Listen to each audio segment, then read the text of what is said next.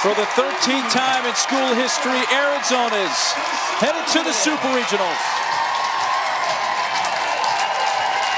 Well, there's a chance that this could have been the final game for them at Hillenbrand Memorial Stadium before its renovation. Now, the field is still going to be the same, but the stands will be different. Or there's a chance if UCLA were to lose in their regional, that perhaps the Supers would be here. So that's still to be determined, but it's quite possible that this facility will look much differently the next time softball is played here. Well, I think if anyone knows that, it's Candrea.